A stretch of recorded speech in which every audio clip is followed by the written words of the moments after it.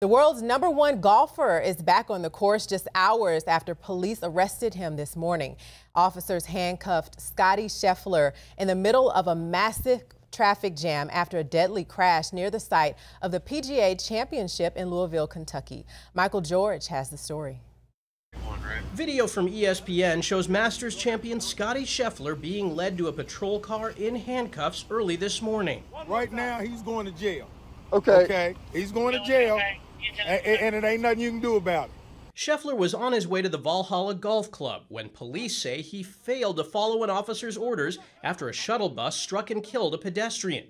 ESPN says Scheffler drove past a police car and was chased down and taken into custody. I believe he attempted to explain who he was and why he was trying to get onto the golf course, but I'm not sure that information quite got to the police. Scheffler said in a statement that he was proceeding as directed by officers, that it was a chaotic situation and, quote, a big misunderstanding of what I thought I was being asked to do. I never intended to disregard any of the instructions. The 27-year-old golfer was booked for second-degree assault of a police officer, third-degree criminal mischief, reckless driving, and disregarding traffic signals. We'll just let it all play out. That's the extent of what we know. It's moving pretty fast at this time, but we'll litigate the case as it comes.